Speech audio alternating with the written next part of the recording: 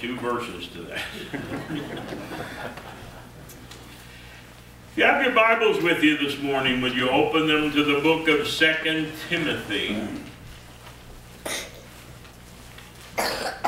Stand as we read from God's Word. 2 Timothy chapter 4. But I hope will be familiar verses to you. Beginning at verse 1. I charge thee therefore before God and the Lord Jesus Christ, who shall judge the quick and the dead at his appearing and his kingdom. Preach the word, be instant in season, out of season, reprove, rebuke, exhort with all long-suffering and doctrine. For the time will come when they will not endure sound doctrine, but after their own lust shall they heap to themselves teachers having itching ears, and they shall turn away their ears from the truth, and shall be turned unto fables. May God add his blessing to the reading of his word. Bow our heads. We thank you, Lord, for your word. Pray that you'll speak to us from it anew and afresh this morning. And for that, we'll thank you. Amen. You may be seated.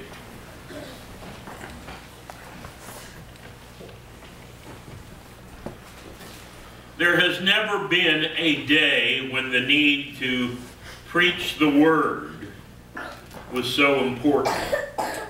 We've always needed to do that, but especially today, when so many are not doing that. Whether it's prophets, preachers, Sunday school teachers, Bible school leaders, Bible study leaders, anybody that is speaking for the Lord these days, we are not called to be the originator of the message. We are simply called to be the bearer of the message. Amen. Prophets, preachers are not called to be creative about what they say.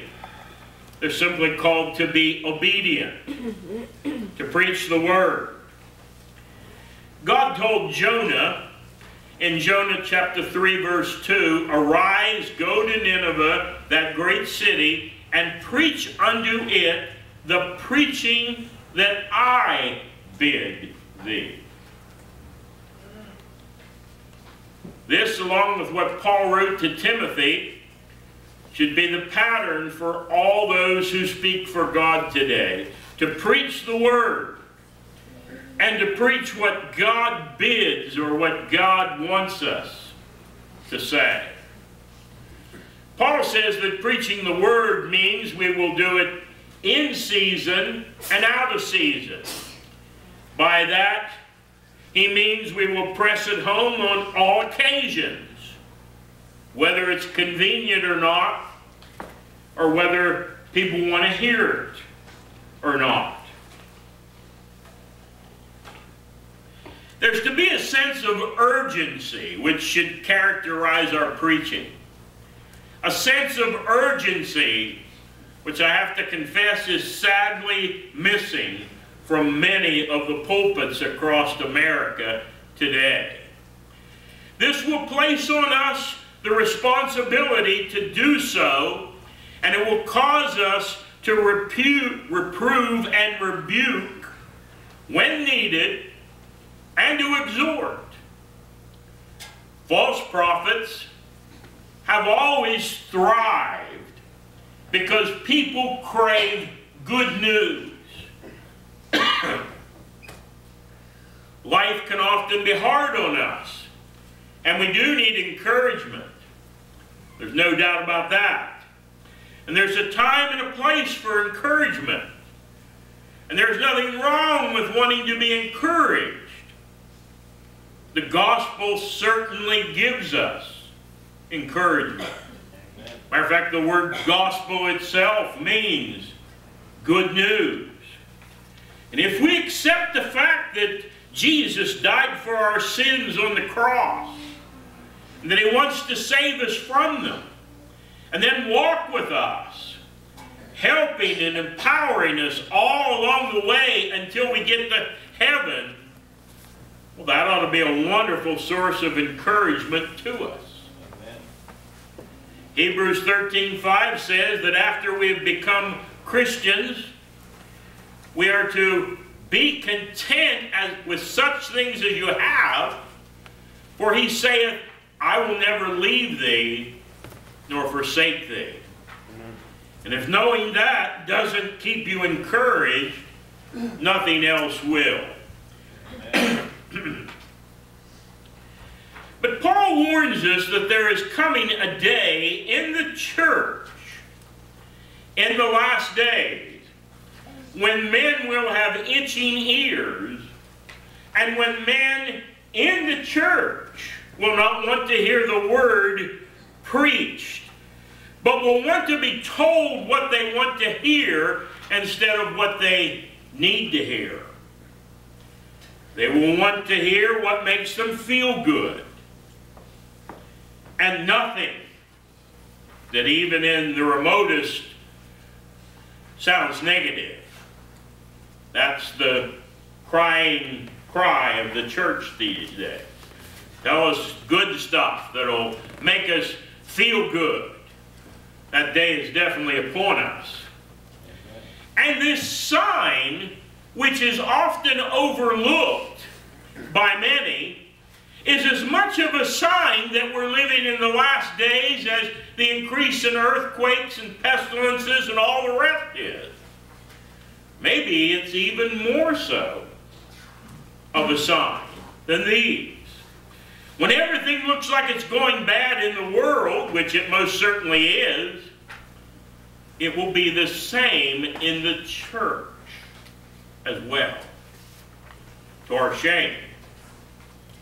The Greek word kenethemi is translated there, itching ears. It means to desire only that which is pleasant, and to have itching ears for such. They have an itch that must be scratched, William Barclay said. He put it this way: they have ears which have to be continually titillated with novelty, good stuff, makes them feel good. They will say to their preachers, don't talk to us about stuff like sin and judgment and hell or God's wrath. We don't want to hear stuff like that. That might make us feel convicted. We might go home and feel bad. That'll damage our self-esteem. We want to feel good about ourselves. So, preach to us only what's pleasant, and only that which will make us feel good about ourselves, or we won't come back and hear you again next week, preacher. Many don't want the Word of God in the church. They want fluff. They want to even be entertained. At that point, the preacher has a choice. The Sunday school teacher has a choice to either preach the Word or to please the people.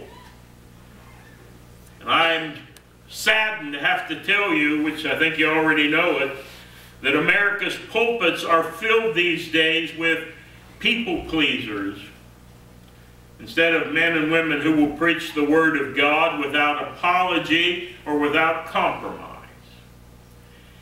If you want proof of that, ask yourself who has the biggest church in America and who's one of the most popular preachers in America. Why, it's old Smiley. As I heard somebody refer to him the other day as Joel Osteen. Old Smiley. What makes him so popular? Well, when they go and ask his people why they like him so much, they tell you he's always smiling. And he's always building us up. And more importantly, he never says anything negative. That's what they'll tell you. When he wrote the book, Become a Better You, that was the title of it, I watched a reporter interview him about the book. The reporter said, you have 7 principles printed in this book that you say will improve people's lives. And at that point, old Smiley started naming them.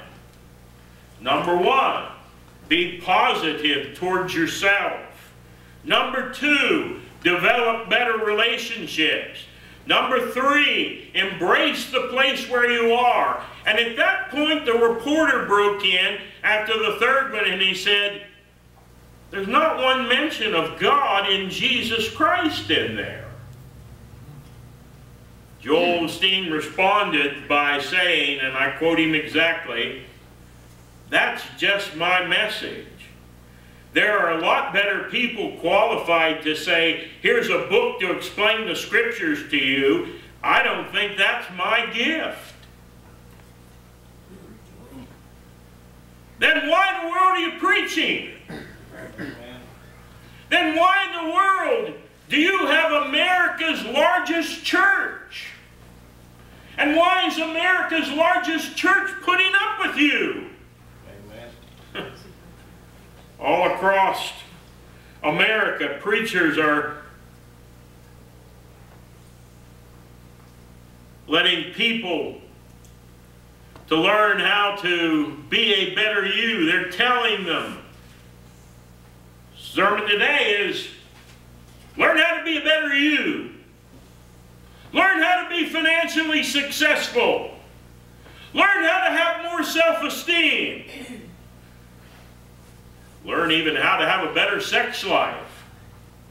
Yep. Even that one is being preached a lot these days, and the crowds flock to hear that. They're saying anything but preaching the gospel.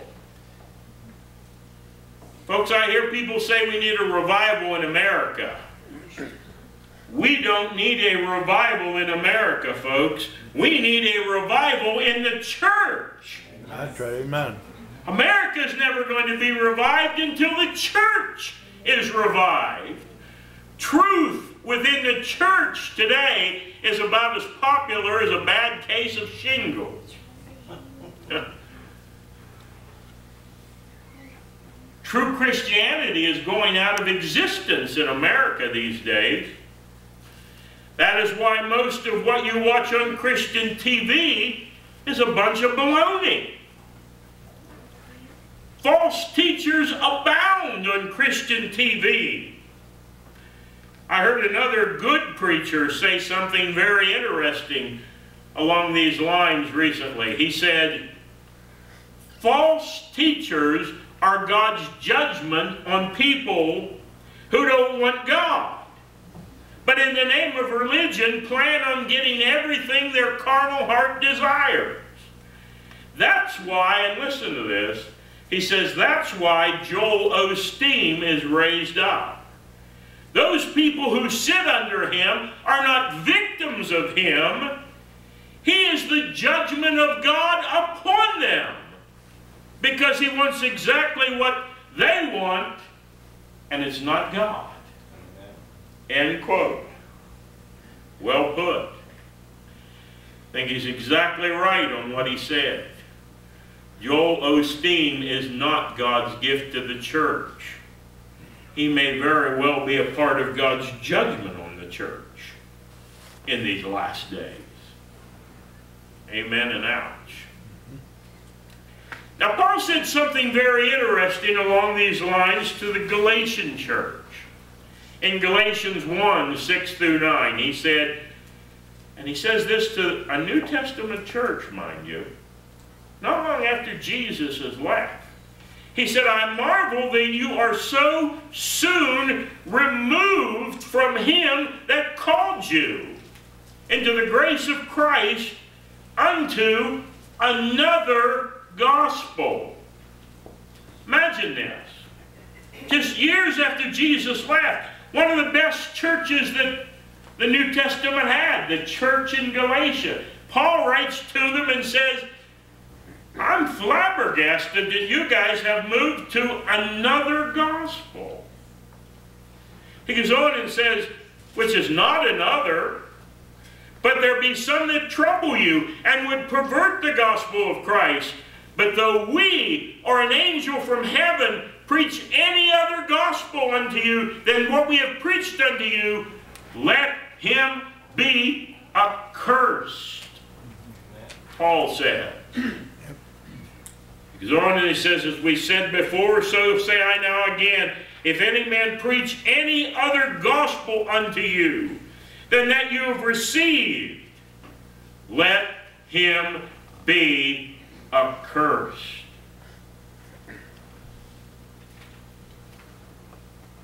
If the church is guilty of preaching something other than the message of Christ and his death on the cross and his resurrection and his coming again, Paul says, let them be accursed. Amen. Paul says you have moved to another gospel. And yet people like Brian McLaren, for instance, say things like, the cross is almost a distraction and false advertising for God. Think of that. And people who ought to know better eat that up. They actually put him on the list of the 25 most influential Christians in America. And he says the cross is almost a distraction and false advertising for God. Folks, that is what it's all about. Amen. That's not false advertising for God. If it weren't for that, we wouldn't have anything to, we wouldn't have a home. Nothing. Because we're living in the last days and people's itching ears are eating the baloney up and loving what many pulpits in America are now feeding them. People are opening their ears to any teacher that will relieve their particular itch, regardless of how it measures up against the truth. So it is no accident that we are seeing today men whose ears itch for the smooth and the comfortable word and who are willing to reward handsomely the man who is willing to compromise to speak it. Hearers of this type have rejected the truth and prefer to hear a lie. And this is a major sign, folks, that we are indeed living in the last days. The church doesn't want to hear the Word of God preached anymore. Give us anything but that. But did you know that the majority of God's people have almost always rejected what his prophets said to them? Godless men have always displayed a preference for the prophet who prophesies smooth things, who tells them nice-sounding things that are devoid of humility or confession of sin or repentance or judgment or something like that. One is reminded of the story we find in the book of Jeremiah, chapter 27 and 28. We're told in verses 3 and 4 of chapter 27 that dignitaries from Edom and Moab and Ammon and Tyre and Sidon had all come to Jerusalem to confer with King Hezekiah. They were trying to figure out how they could mount a united counterattack against the Babylonians that were coming, who were going to invade. God told Jeremiah, if you remember the story, to put a wooden yoke around his neck and to go tell them that their strategy was not going to work. They might as well just save their breath. For God was going to give them into the hands of the king of Babylon as a punishment for their sin. He told them in verses 9 through 10 not to listen to your prophets, nor to your diviners, nor to your dreamers, nor to your enchanters, nor to your sorcerers, which speak unto you, saying, you shall not serve the king of Babylon. For they prophesy a lie to you, Jeremiah said. So Jeremiah, wearing this oxen's yoke around his neck, I imagine he was some sight, wearing a wooden yoke around his neck. He says to King Hezekiah in verse 12, bring your necks under the yoke of the king of Babylon, and serve him and his people, and you'll live if you do that. But Zedekiah didn't want to hear that. He didn't want to listen. And conveniently, a false prophet named Hananiah stood up in Jeremiah 28:4 and said, thus speaketh the Lord of hosts, the God of Israel, saying, I have broken the yoke of the king of Babylon. Which the people loved to hear that. He went as far in verse 10 as challenging Jeremiah. He took the yoke off of Jeremiah's neck and he broke it. And he challenged Jeremiah. I'm telling the truth, you're not. But Jeremiah responded to Hananiah by telling him, hear now, Hananiah, the Lord hath not sent thee, but thou makest this people to trust a lie. Therefore thus saith the Lord, behold, I will cast thee from off the face of the earth. This year thou shalt die, because thou hast taught rebellion against the Lord. You know what it says to finish the chapter? So Hananiah the false prophet died the same year in the 7th month. And the kingdom of Judah, as well as its king, they were carried away into Babylon to serve Nebuchadnezzar with yokes of iron around their necks instead of yokes of wood, just as Jeremiah said it would be, because they would not listen to what he said. All through history, men have rejected what God tried to say to them through his prophets and through his preachers. But in these days, we are seeing it like we've never seen it before. There is so much baloney being preached these days that when people do hear the truth, sometimes they hardly even recognize it. And our Christian bookstores are filled with anything but the gospel or the truth these days. Tyndale House has just now decided this past week to withdraw its best-selling 2010 book by Alex Malarkey and his father Kevin Malarkey that so many people got all excited about. The book was entitled The Boy That Came Back from Heaven. Everybody got excited about that. Oh, isn't that wonderful? Tyndale has now pulled it from the shelf. Why? Because apparently it was nothing but a bunch of malarkey by the Malarkeys. You say, well, how do I know that? What right do I have to judge that? Well, I'll tell you what right I have to say that. Because the kid come out this past week and said he lied and made up the whole story.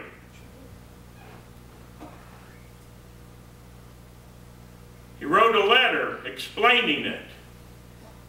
Young Kevin said this, and I quote, remember, this is the book that sold hundreds of thousands of copies, and everybody in the church was raving over it and said how great this is. The kid said in his letter, I said I went to heaven because I thought it would get me attention. When I made the claims that I did, I had never read the Bible. That sounds like what Jim Baker said when he was in prison, remember? Jim Baker said from prison when they locked him up, well, I've never really read the Bible.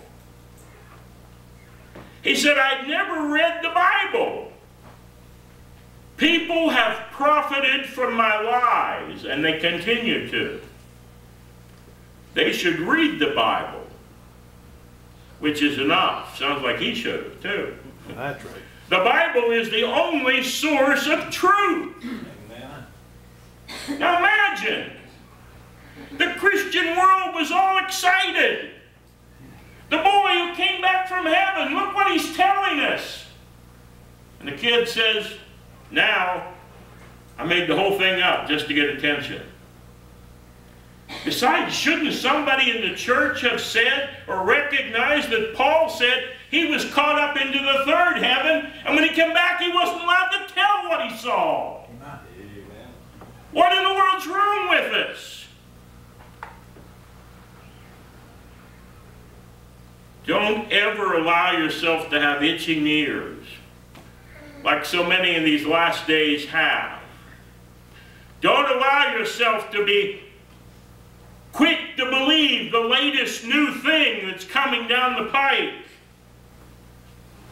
Instead, every time you read your Bible or hear it taught or preached, you should ask God to speak to you through it, even if it reproves or rebukes you. And somebody ought to be doing a little more of this in the church. This is what 1 John 4:1 says we're to do.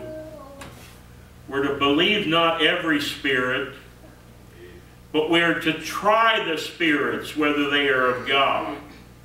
Why? Because many false prophets are going out into the world. We're supposed to hold these things up and take a look at them through spiritual eyes, through Scripture. Prove them by Scripture. Ask God about them. But when somebody writes a book and says, I just come back from heaven. Oh, wow, tell me what you saw. I'll pay money to get your book. May God help us. Even if you made it up, I'll get excited about it. Amos chapter 8 verse 11 says, Behold, the days come, saith the Lord God, that I will send a famine in the land. There is a famine. Not a famine of bread, nor of thirst for water, but a famine of hearing the words of the Lord. That's right, amen. My friend, that day has come. Yep. We are living in that day. That day is here. We should test the spirits. We should not be ready to believe the most exciting and pleasant thing that comes along, but be cautious and hold it up and test the spirit to see whether this is from God or not. Or if it's just some kid making up a lie to get attention and make a bunch of people rich. Boy, hope nobody here bought that book, or you feel like a fool now, don't you?